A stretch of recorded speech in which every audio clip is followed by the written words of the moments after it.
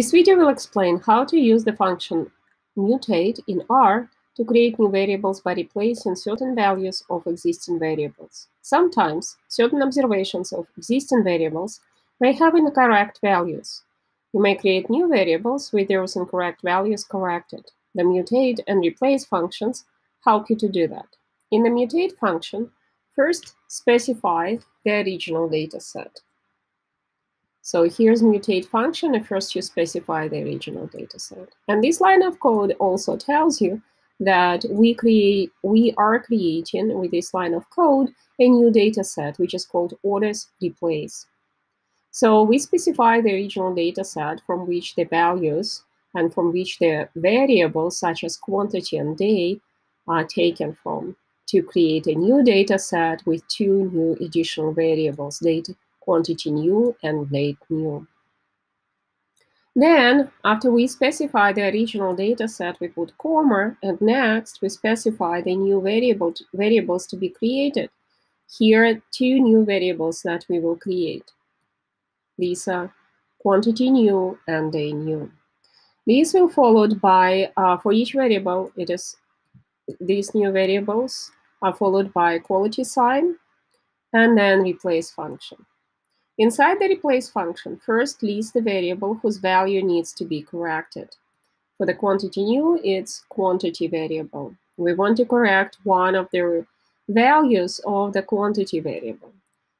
At this point, we have, this is quantity variable, right? And these are the values that it takes, 46, 50, 100, 80, 60, and 30. And so then, in this replace function, the original variable, whose values needs to be corrected, is followed by the conditions that identify, these are the conditions, that identify the specific observation of the variable listed, and then corrected values. So what we expect this line of code to do is to create one more variable. So we will see one more column here, which will be called quantity new. Quantity new will take the following values: 46 for cups, 50 for plates, and 99 for burgers instead of 100, and then 80, 60, 30 as will be the values for buns, forks, ketchup, correspondingly the same values as the quantity variable has for those items. Now, what it means that for other observations that do not meet these conditions that are specified here, the values remain the same as the original variable. So basically, according to this code, just to summarize, a variable quantity new is created with all values being the same as quantity variable. But for the March 4th order of burgers, March 4th order of burgers, the quantity new variable will take value 99 rather than 100 in quantity. The new variable day new is to be also created with all observations the same as variable day, which is first thing that we specify in the replace function. However, for the April order of ketchup, in the quantity of 30, its day new value should be 10 instead of 30. So basically what we expect the second line to do is create here one more column, which will be which will correspond to a new variable called day new. And here, these values 14, 2, 4, 16, 24 will be the same as for the original variable day. And the last value will be 10 instead of 1. So let's run this code.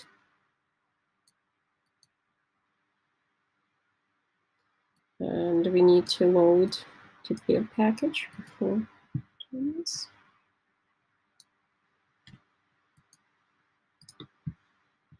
So we run this code. Now we can display this data set here. And you see what happened? We can open this data set here. So what happens is that we have two new variables. One is quantity new and day new. And as we expected, here we have value 99 instead of 100, and here value 10 instead of 30. Right?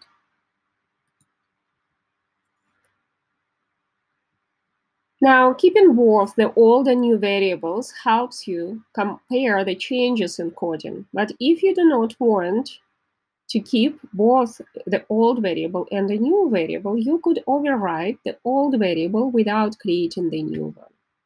And to override an old variable rather than creating a new one, just use the old variable name in the mutate function. So what I mean is, in this mutate function, so we will create new data set or as override.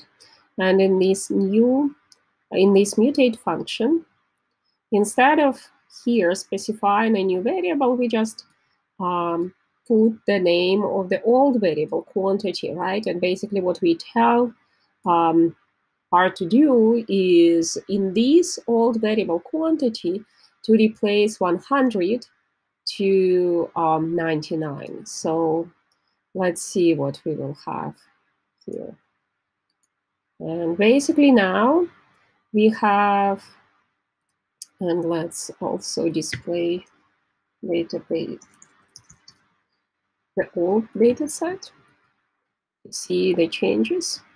So here you see what we have here. So we created this new data set using the without creating a new variable with the change replaced values. And what we have in the quantity, instead of 100, we have 99, right? Because we specified that this value has to be changed to 99. And instead of 1, we have, day we didn't, yes. Oh, here we have a typo because this shouldn't be here. And so now we have a quantity shouldn't be in quotation marks. So now it should work correct. Okay, and now let's display these data sets. So yes, so now you see what happened, right? Once we remove this typo with the quotation marks, now there are two changes made to the original data set orders. So this 100 is changed to 99, and this one is changed to 10. And the way we did this is we specified these conditions, basically for which observations we would like to replace the values of the variable day and of the variable quantity.